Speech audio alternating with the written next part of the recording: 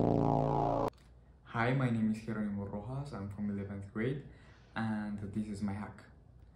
I made a mine trolley prototype that is looking for a way to transport materials in a more sustainable way for the environment and for the miners itself, as it's looking for a way to replace diesel engines. I chose this idea as mining is critical for innovation and our economy. My hack or my prototype basically works with an 9-volt battery that powers this whole circuit. Inside there is 8 resistances from different magnitudes, 8 transistors and 2 capacitors. With these 3 potentiometers allows me to control the flow of electricity. It has also these 2 light sensors, which when strong enough light comes and activates them, their resistance decreases and allows the energy to flow through the entire circuit. In the case of the trolley, this demonstrates how in a very dark environment like a mine, which usually has lights across, a very small amount of light could trigger the mechanism, allowing the trolley to move long ways and twist without the need of changing paths of the mine.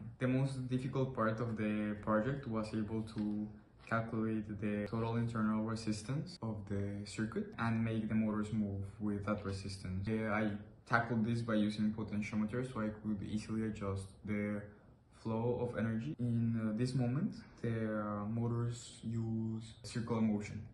It creates centripetal force, and it then creates kinetic energy, which allows the trolley to move. When it's going in the mine, it would actually use the potential energy of the downhills to charge the battery, making it a more sustainable way to transport the materials across mines.